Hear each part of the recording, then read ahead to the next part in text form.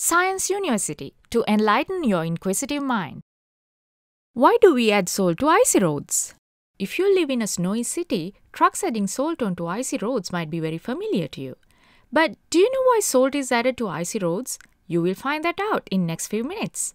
Rock salt is mostly used to melt ice since it's less expensive and readily available. Rock salt, which is formed by the evaporation of ancient seas, is mined from underground as a dry crystal salt. Do you know how much salt is used in the United States per year? More than 20 million tons of rock salt is added onto the roads each year in the United States. A water molecule has 2 hydrogen atoms and 1 oxygen atom. Hydrogen bonds can be formed between these water molecules. In the liquid form, water molecules move freely. When water freezes to make ice, these water molecules form an ordered structure. At the freezing point, there's an equilibrium between liquid water and ice. Therefore, a thin layer of water can be found on the surface of ice. At equilibrium, some water molecules freeze and the same amount of frozen water molecules melt. Therefore, the amount of ice and water will not change. When we add salt into this water-ice mixture, that equilibrium is disturbed. Now, let's see how salt melts ice.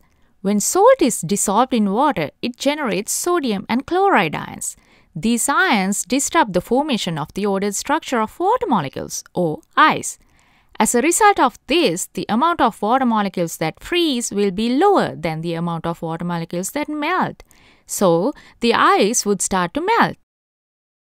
Now, the salty water freezes at a temperature lower than 0 degrees Celsius or 32 degrees Fahrenheit. This process is known as the freezing point depression. In other words, salty water has a lower freezing point compared to pure water. Higher the salt concentration, lower the freezing point. But there's a limit. Rock salt is not effective below -9 degrees Celsius or 16 degrees Fahrenheit. Below this temperature, calcium chloride and magnesium chloride can be used as alternatives to rock salt. But they are not cheap or readily available as rock salt. The downside of salt is its negative impact on the environment. Salt is a very corrosive material and it directly affects the vegetation. That's why in some areas you can see reduced salt area signs in highways. A small amount of salt is used in these areas to protect the vegetation. Remember, 20 million tons of salt is added onto the roads in the United States per year.